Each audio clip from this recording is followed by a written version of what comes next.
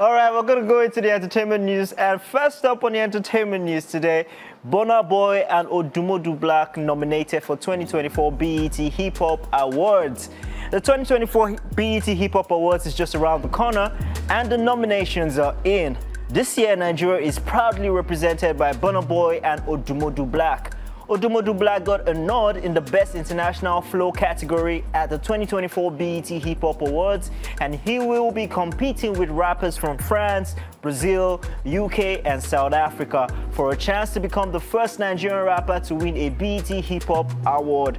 Burna Boy also got a nod in the Best Live Performance in a category that has hip hop stars like Drake, Kendrick Lamar, Travis Scott, Nicki Minaj, Busta Rhymes, Cardi B, Glorilla, Megan Thee Stallion, and Missy Elliott. Megan Thee Stallion leads the nominees this year with 12 nods, while Kendrick Lamar comes next with 11 nods, followed by Drake with 8 nods, then Cardi B, Glorilla, Metro Boomin, and Nicki Minaj with 7 each. Future and Travis Scott each got 6 nods, while 21 Savage with 41 and 41 got 4 nods respectively, with A$AP Rocky, Common, Lil Wayne, Pete Rock, and Sexy Red getting 3 nominations each. Fat Joe will host and co-executive produce the show, which is set to tape in Las Vegas on Tuesday, October 8th, but the show will air on BET 1 week later on Tuesday, October 15th. This will be the 3rd year in a row that Fat Joe will be hosting the show, the most since Snoop Dogg hosted from 2013 to 2015, but comedian Mike Epps hosts the BET Hip Hop Awards record for hosting the show with a record of 4 years running, 2009 to 2012. Congratulations are in order. Definitely. Congratulations to Burna Boy. Congratulations to Odumodu Black, especially Odumodu Black. I am not even trying to, bring anybody down. They all deserve it, and I'm so happy. But for Odumodu Black, I think is new. Not that he has not received any awards, but I'm just saying that, Burna Boy is already used to stuff like this. Yeah. So I am congratulating him specially. Yeah. I greet you specially. Congratulations to all the nominees.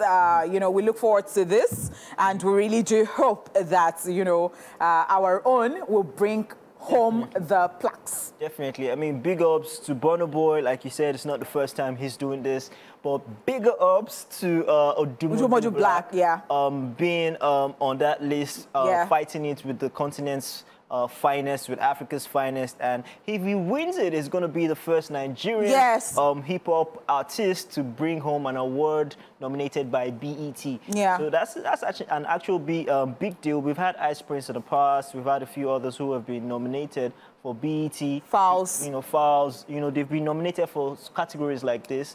But if he brings it, he will be the first Nigerian to actually bring it. Yes. First. For BET? From BET, yes. Oh. Yes, I believe so. I'm trying to rack my brain Yes. So it's a big deal for Odumodu Black. Wow. Yeah. All right, let's see how it goes. Let's see how it really goes. It's good to know that people are noticing you. They're following your work. I'm really excited for him. All right, so still in the entertainment news, Ellen DeGeneres laughs off getting cancelled.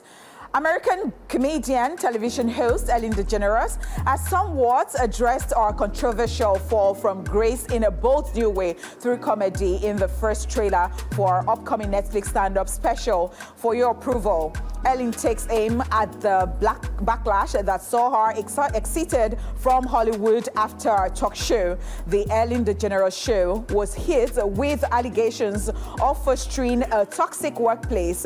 In the trailer released, Ellen candidly jokes about her once famous catchphrase, "Be kind to one another." She jokes that it should have been "Go blip yourselves" instead, so people would have been pleasantly surprised to find out she was nice. The former daytime host then reflects on our struggles with confidence and our efforts to please everyone during our show's run, saying, "I thought if I could make people happy, they would like me, and if they like me, I will feel good about myself, and all I can say about that is thank God for the money."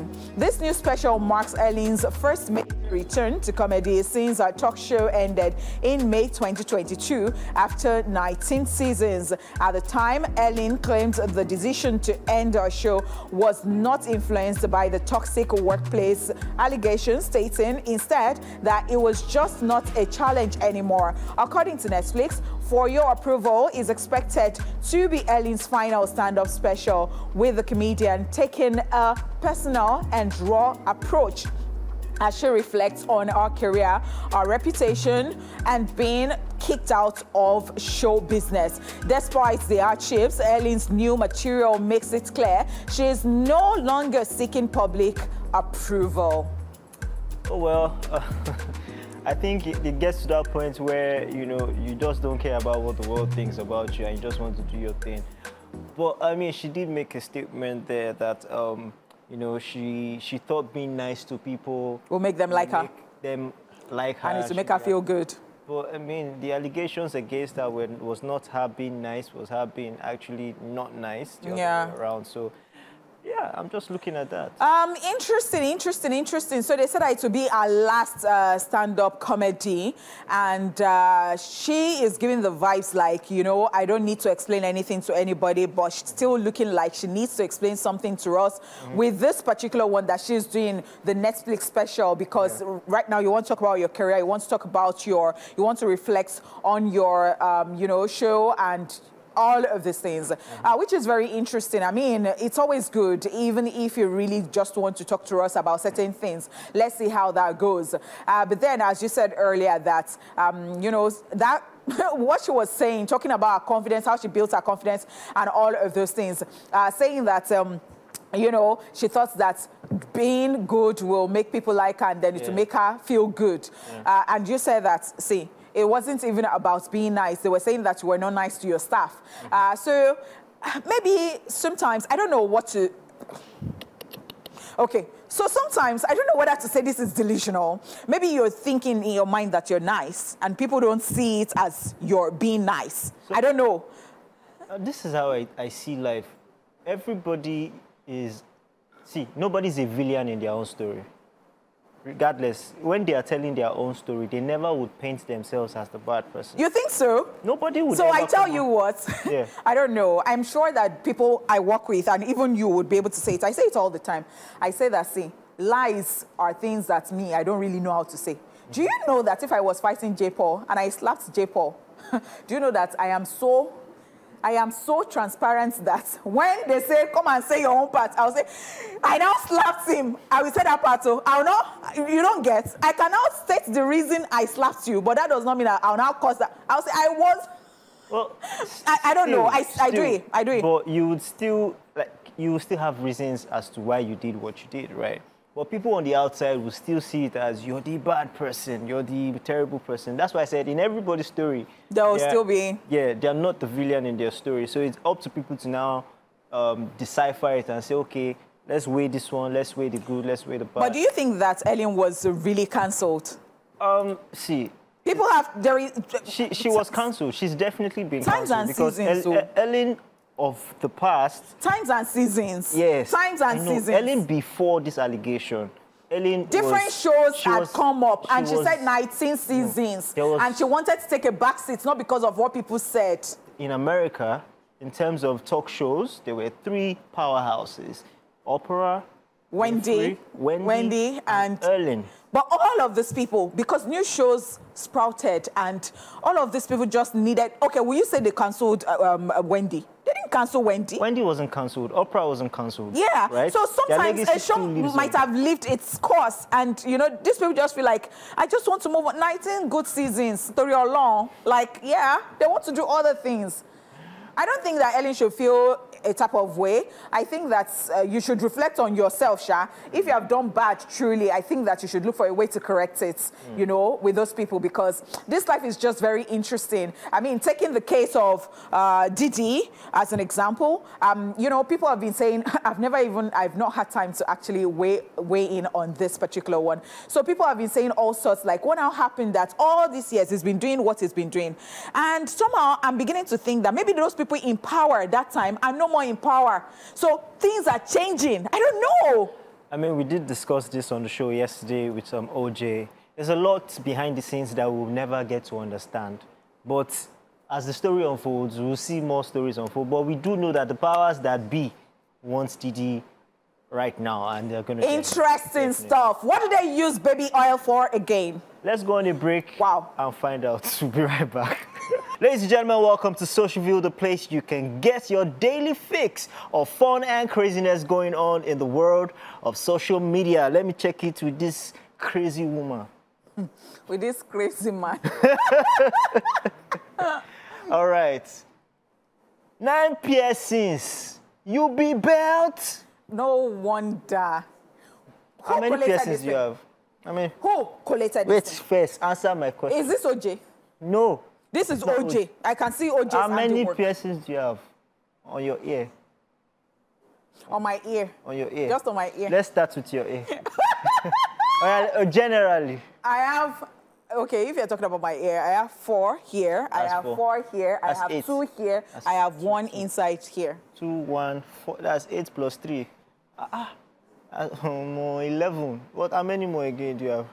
Where do you want to know? Where? I have 1 here. That's 12. Is there any more you need to announce?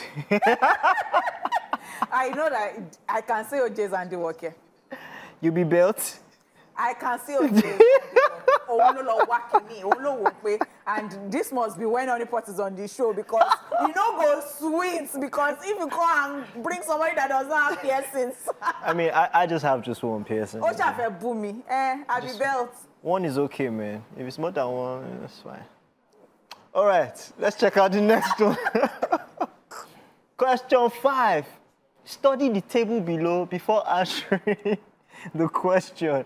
And the guy, did he do the wrong thing? They said study the table below, and he's looking under his table. I don't know. This person. But this is what OJ would do. Oh no, OJ. OJ more way now. OJ no book. Why would you now? Why would you do that? But you know, he studied. He's a medical student that never practiced.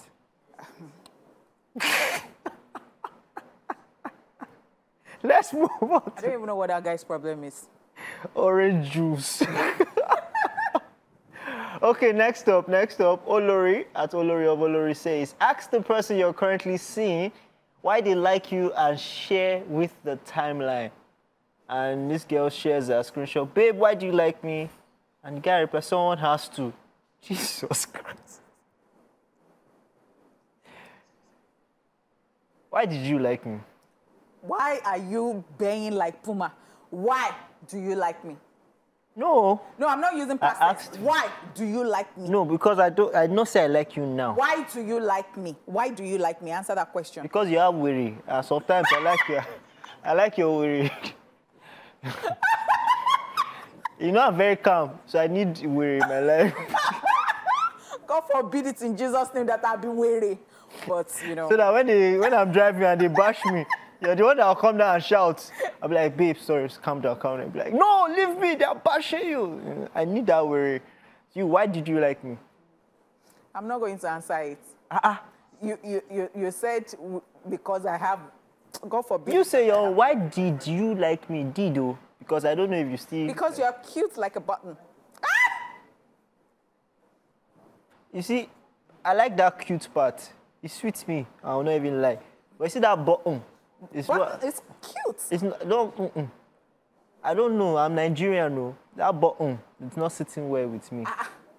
That's what they say now. Don't you know literature? They say cute like button. You are saying button. Button.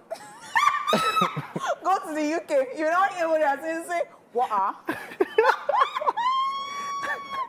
need some water. You say, I saw my friend studied English in school. They asked, she doesn't understand English. The other was so mad. Said, she studied English in school. It's like someone say, I need a little bottle of water. Like, bro. All right, let's check out the next one. Next one is a chat. Missed video call. And there's a reply says, I'm naked, I'll call you back. And he replies, let me see you. He replies, oh, lo. Let me see you. Oh, lo, buga. Say you're a mad person. Let me see. Oh, they were singing this song. Yeah. Let me see you. Oh, lo, lo, lo. Let me see you. Oh, lo, lo, lo. Booga. I love it. This is how crazy you are, and that's why I love you sometimes, bro. You still love me. I can't be living doing sometimes. Let me tell you, J-Paul loves me to stupor. If you like, go and put your head there. We use your head to break coconut. I don't love her to stupor. And don't be thinking. My family people are watching this show. Yeah, coming. And don't be thinking that you have seen a single guy. Hey, Friday afternoon. Talking about me while I'm making money.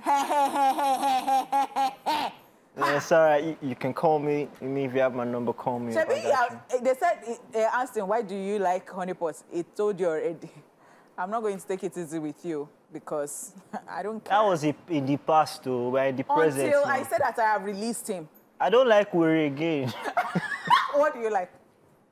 It's not your business what I like again. Yes. Maybe I'm cute like button. You think you're cute like it's fine. Let's check the last story. It says, I am that type of guy who puts a song on repeat until the artist begs for water. This is me. But you know, I get tired of, sometimes I run away from what I like so much because I don't want to get tired of it. Sometimes I don't, if I reverse somebody so much, I don't want to see them often. Well, I just want to... I get what you mean. I consume music, especially if I love something. I consume it so much, and then I now get tired, and then I won't listen to it for a little bit. But yeah, we have to go. We're done with Socialville for today. And when we come back, we hope you enjoyed yourself, every bit of the craziness. We'll be back with our guest for today, so stay tuned. Yeah, thank you so much, guys, for staying here with us. Of course, we told you that our guest is here. Joining us on the show this afternoon is a Trinidadian singer-songwriter. Our rise in the music scene started with a rich musical heritage rooted in the heart of Trinidad and Tobago's soca scene. And she is here to talk to us about all of this and more. Ladies and gentlemen, welcome to the show this afternoon, Nailah Blackman. Nailah. Nailah. Okay, Nailah. I got it. Nailah. You got it right. I got it. Yes. Yeah. How you doing? You look stunning. Thank you so much. I love your hair. Thank you. It's your first time in Nigeria? First time in Nigeria, first time on the continent as well. Nice. So I'm like, I would never have believed it because you've worked with Adekunle Gold, by the way. That was her doing the hook to that Adekunle Gold song that you just watched. And I was wondering, I said, I think that you are one person. You know how you see somebody or you hear about that person and it looks like you've already known that person. Yeah. So telling me that is the first time, even on the continent, I'm like, no, don't tell me that. Heard your My voice. heart has been here for a long time, you know? Nice. So, I mean, tell us, you worked with Adekunle Gold on that jam. You've worked with a couple of people. How is it like you've worked with these people, but you've never actually been to Nigeria and then coming here finally? How does it feel? Well, it feels amazing. This has been a dream for me for almost my whole life, you know, because being brought up in Trinidad and Tobago, we are also taught as well that, you know, we're Africans. So it's like a big deal when you come back home to the motherland. Like, it's not, in my mind, I'm like, okay, this Have you done your DNA? No, I've not, but I have to because I have to know which tribe. I have to know, you know. But I say eventually I definitely will do it. But it's always been like a dream. So for me, working with Adekunle, working with Oxlade, working with different people. I mean, in the Caribbean, soca music is huge, you know what I'm saying? And in the Caribbean, lots of Africans as well. So naturally, we're like, okay, we need to work with our own, you know, we need to work with. So Adekunle and I met way back, and then, you know, we've had a good friendship ever since. Nice. All right.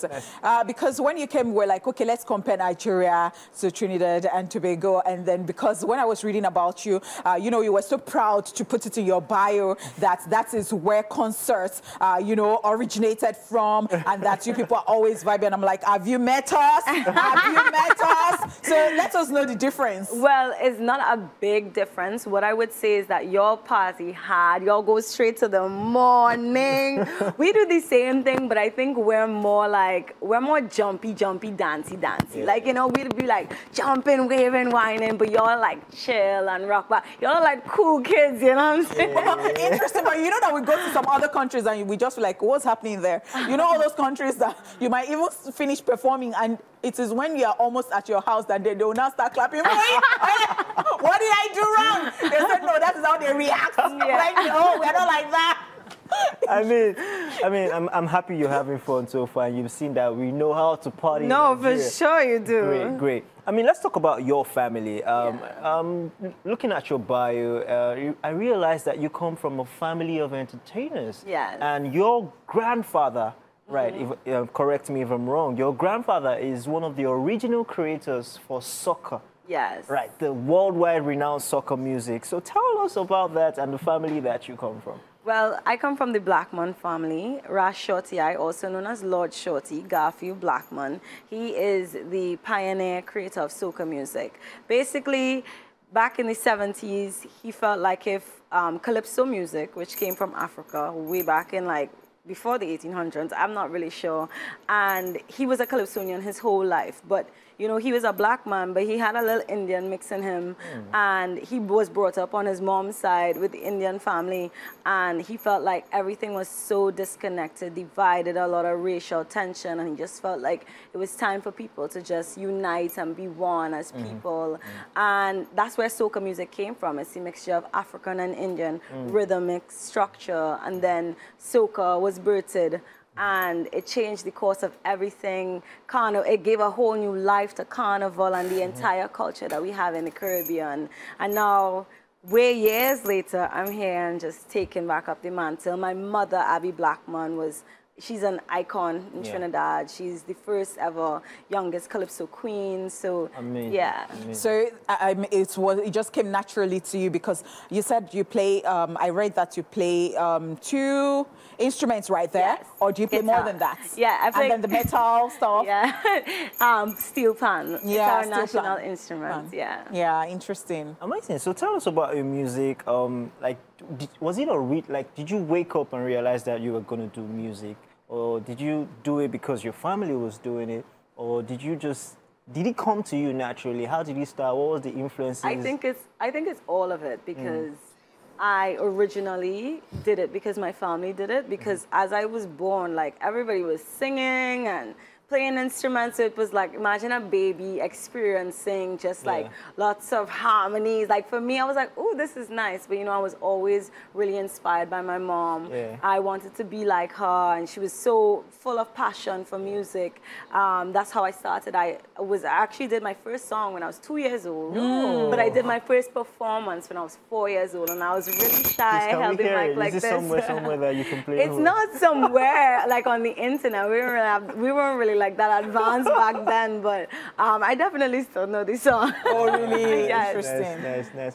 Have you thought about doing something with some of our Nigerian female acts? Definitely, I would love to. I love Ira as well. I love Tiwa Savage. You know what I'm saying? I'm friends with Niniola. And y'all have so much talent here. It's crazy. Even artists that I discovered while I was here, like I think somebody named King, can't remember her name, but Oh, wow. So what events have you even been to? I've been to the club, you know. I've been to Ballers and Divas. I've been to Vanti. I've been to Obi's house. So I was like outside. We're going to come to J-Pos Sunday Escape.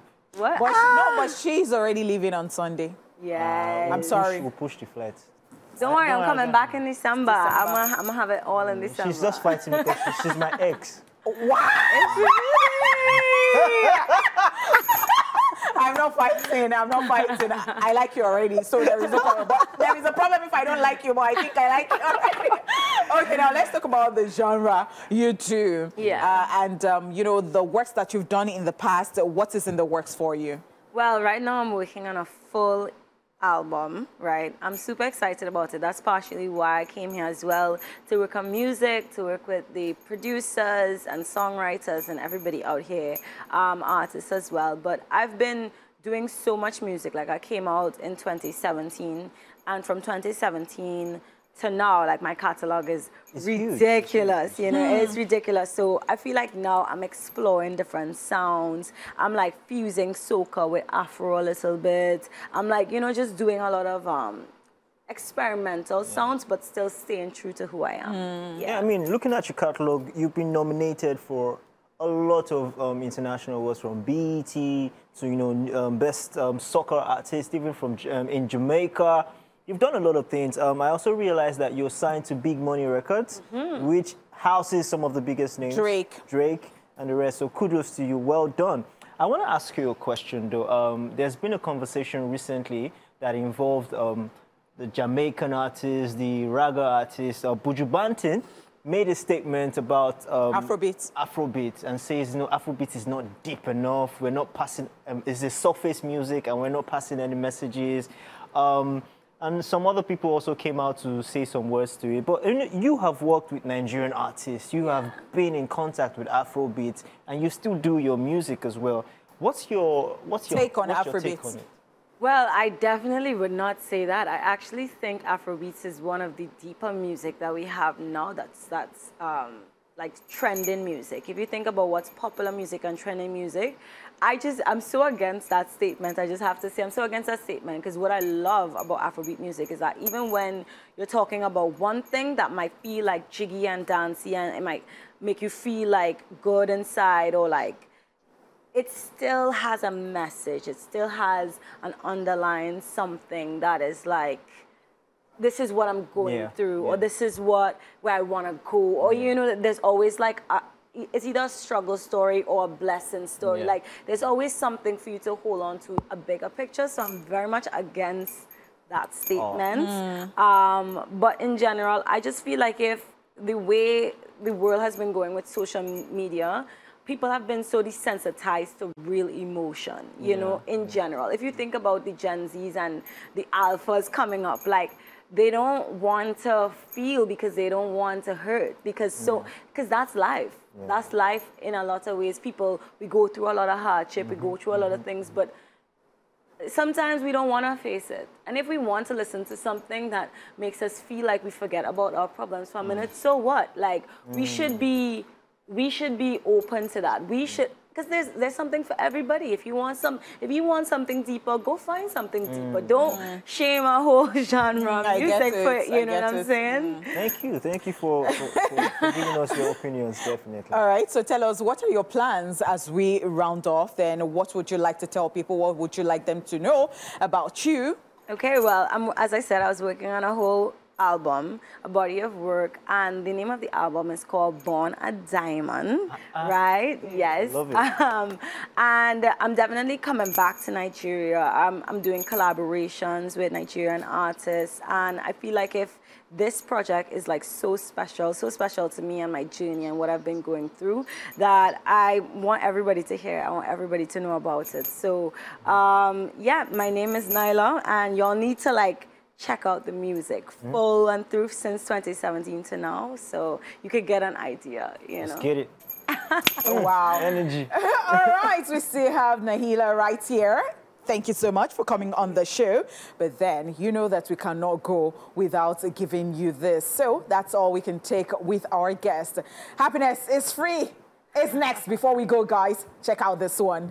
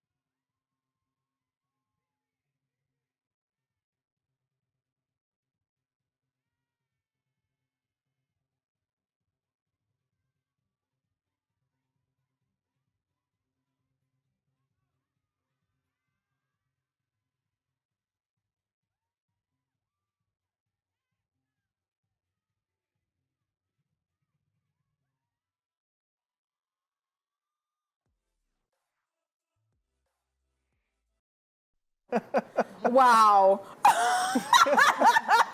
Interesting, the things that we see in the streets.